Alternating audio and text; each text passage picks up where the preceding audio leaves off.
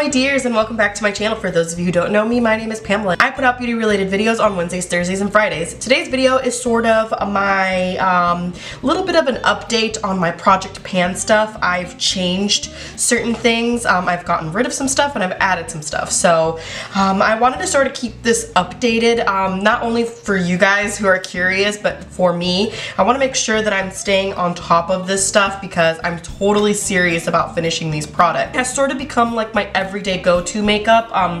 When I'm not filming a very fancy or different like makeup tutorial for you guys, I'm totally just going straight to these products and using them on an everyday basis. A couple of tips and tricks if you're having a hard time using your Project Pan stuff: stick it in a bag. Every time I sit down and do my makeup, I just grab this bag, go through all of the products that are in my Project Pan, and then after that, if I want to dab into some other things, then I just, you know, go ahead and grab them or whatever. But the bag and keeping them organized in this has helped a lot for me. So let's just get right into it. Yes. Alright, so little update. I have finished this concealer. I thought this was like a Mary Poppins of concealer because I literally thought it was never going to happen, but I can definitely see that I have scraped some areas. It's having a very, very hard time giving me any product, so this is officially done. I can finally get rid of that. I am replacing that one with this concealer. This is the LA Girl Pro Concealer in the shade Natural.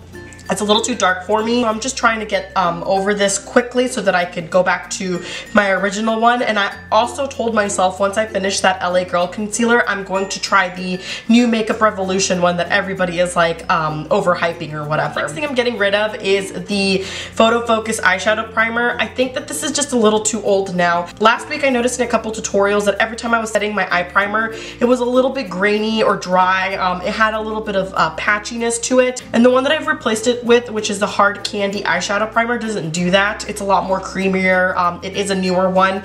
So I'm thinking that this is just way too old now and it just needs to go. So I am going to just toss it now. I've had it for way over a year and that just, again, like I said, it just needs to go. I haven't really noticed much progress in all of my powders, which are these ones right here. The Butter Bronzer still looks the same. So does this IT Cosmetics you know, face powder. Just haven't seen much progress and I've been using them. I've noticed that my Wet n Wild blush has completely fallen apart now, so it's only a matter of time, I'm sure, before I like just get rid of it and, you know, go on to something else. I have made a little bit of progress on this powder because I've been using it on a daily basis, so that's a really good thing.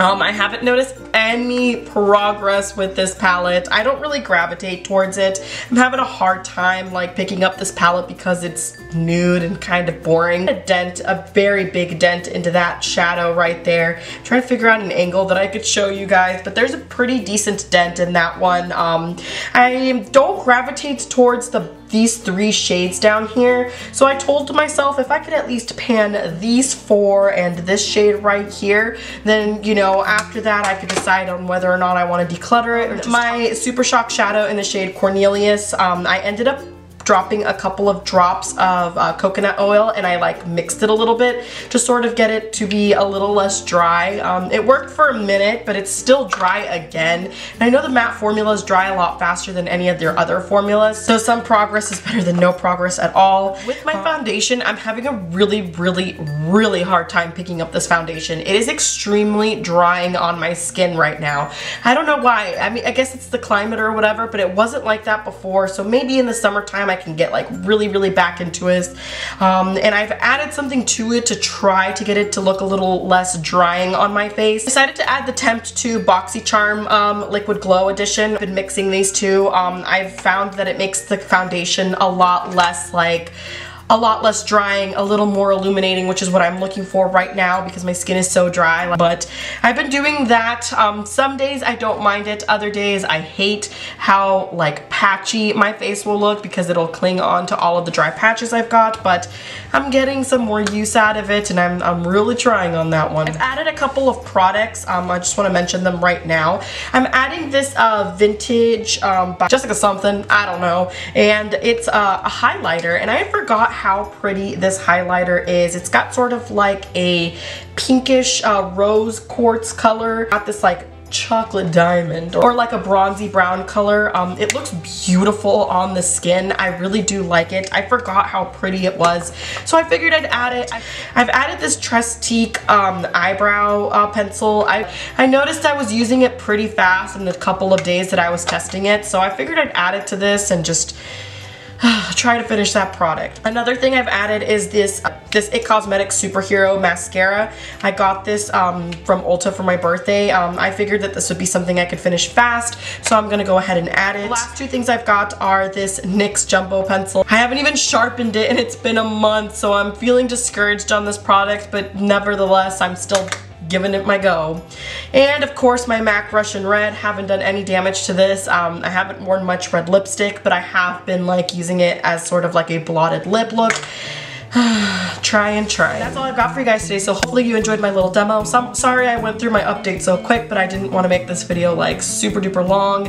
I hope to continue these project pan updates for you guys. It helps me sort of catalog my journey, and you know, the people who are interested in watching the updates can also get a kick out of that. So yeah, if you like this video, please don't forget to give it a thumbs up, subscribe to my channel, and spread my love for makeup, and I will see you guys tomorrow.